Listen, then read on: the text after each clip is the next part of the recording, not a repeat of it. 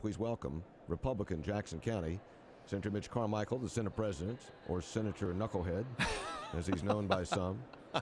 Good morning, Hoppy. Reference there to last Friday on Transportation Day, where the governor said he needs some help from some of these knuckleheads on some of these issues. And the next speaker, Mitch Carmichael, said, I'm your chief knucklehead. Chief Knucklehead, right here. Well, listen, we're work with the governor. He has a little folksy way of his demeanor and referring to folks. And I know you. It didn't bother you. Probably did it bother.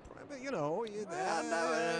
Nobody likes that kind of talk. But by the same token, I'm not going to use that kind of language. But I really like the governor. He's a good guy, and I look forward to working with him. And we'll find common ground on this budget issue and many other problems that confront the state. Where is the common ground on the budget? Because we've been talking now since the governor made his proposal, $450 million in new taxes, $27 million in cuts. You guys, Republican majority, say, no, we don't want to go there on that. So what is the common ground, in your opinion? Well, in my view, what he has said publicly and privately is that look, bring me a better idea, and I'm all ears. He says, maybe this isn't the proper, perfect approach. And I feel it's incumbent upon those who say no to this plan to offer a different one. And, maybe for years around here that hasn't been viewed in that manner, in the sense that if we do not if we want to say no to what the governor proposes, because I believe it is the wrong direction, Hoppy. I think an expansion of government by $500 million, reaching into the taxpayers of West Virginia's pocket and pulling out $500 million to prop up this government and expand government programs in a time in which we are the poorest state in the nation. I mean, our people, the people in West Virginia, are the poorest people in the nation. Somebody always corrects me and says Mississippi has a lower per capita income, but do you want to argue whether you're 49th or 50th? So I just don't think it's the right approach. Many economists do not believe it's the right approach. The better approach is to streamline government and fundamentally change the manner in which we tax our citizens to incent jobs and opportunity. Mitch, and we're going to keep talking about this until Republicans come out with their own budget plan, and then we'll have some figures to latch onto, but it comes down to this. And I was just talking to some folks this morning, quite frankly, who implied to me that still there are a lot of Republicans who think, well, you can sweep some money here and you can reduce a little bit there and you can nip and tuck, who have not come to the realization that if you're going to reduce spending, you're going to have to make real substantive cuts. Listen, I'm sorry. No, and does your caucus, do your members get that? Yes. There is a widespread recognition, and I've heard what you alluded to, that there's a concept out there that we can just sweep some accounts here and there and struggle by, and it's painless. That is not the case. There are many government programs in West Virginia that perhaps we've gone too far, beyond the scope and role of government. And the real function of this society and this government is to say, what should government do? What services should we provide? In my view, and I think in the view of most people that look at government, it's public safety, public infrastructure, public education, and providing, finally, a social safety net for those who need our help. And that is the role of government. Beyond that, we do too many things that really extract taxpayer money and think that we're better than the government, or that the citizens, and we know better than them. When will the Senate have, well, I guess the House is working on the budget. It starts in the House, but you are working on one too. I mean, yes. Speaking for the Senate, when will you have a document that says, here's where we're going to cut? When will you have that? We'll have that in the next 2 weeks, really in the next 2 weeks, which for your listeners, that is unprecedented in terms of speed and efficiency of putting forth a budget. We will have a spending document that outlines the substantive cuts or these programs that we believe are very necessary to fund. Also, we'll put forth a new tax structure in West Virginia. For what I want to tell people, and I want to sell this plan so hard, is that what we are doing in West Virginia does not work. Every year you're in here covering what budget we're going to cut, one line item we're going to cut. We need to get away from this over-reliance on a fossil fuel economy in which we're tied to the severance price of coal and natural gas.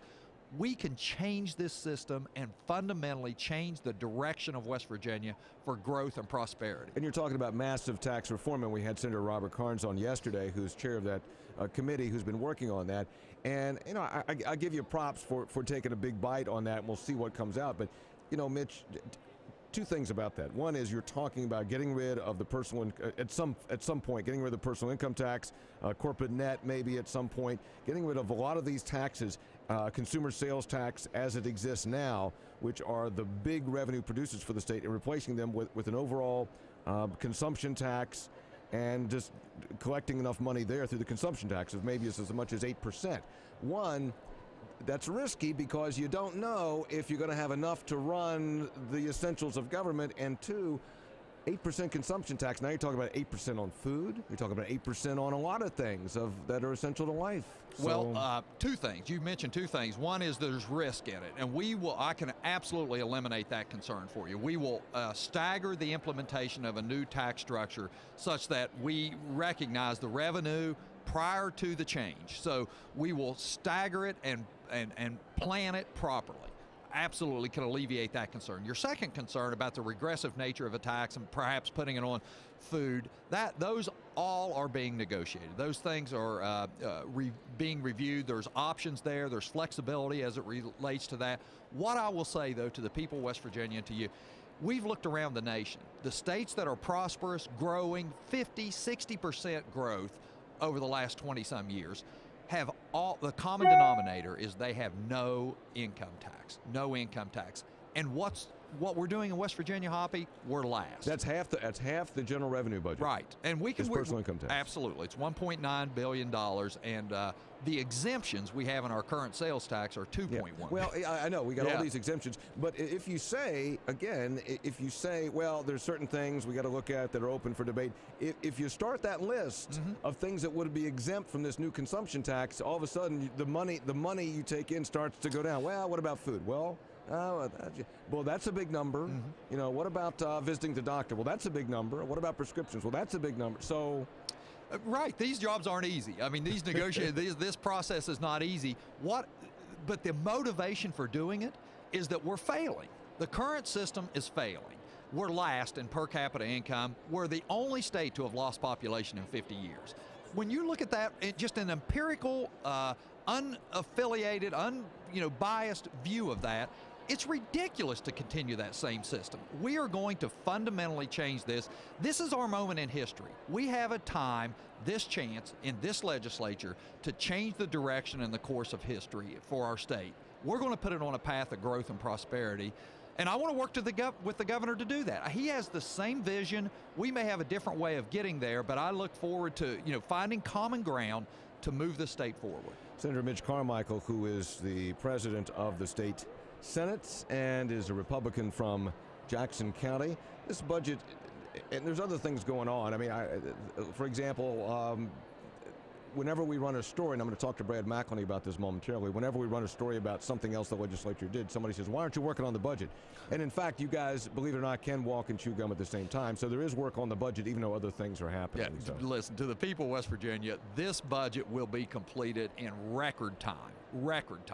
And so people should feel comfortable with that. I've read stories where somebody says, look, you're 10 days into the session and you don't have a budget. Really, that's a ridiculous comment.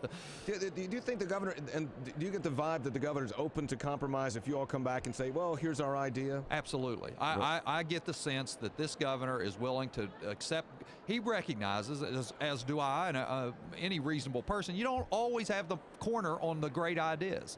And if somebody can bring a better idea, it's incumbent upon you to embrace that and to move forward rather than just dig in your heels and say it's my way or the highway. And finally, speaking of highway, he's really out pumping hard this highway plan to raise the gasoline tax by 10 cents, to raise the DMV fees, and to raise the tolls, to raise something almost $3 billion for roads. You in or out on that? I'm absolutely in. I believe that even on raising the gas tax. Listen, the people of West Virginia need to decide if they want to raise their gas tax to pay for these roads. I'm absolutely for putting that to the people's vote. Oh, so okay. Now the governor's, there we go, hold on, because the governor wants to go ahead and do it and then get the citizens to pass the bond issue. issue. You want the bond issue first. You want the vote first. I want it incorporated in one vote in which the people of West Virginia decide I'm going to pay more for my gasoline so that I can have these roads built. It's their decision, and I'm, as a legislator, willing to put that to the people's vote. Absolutely. All right.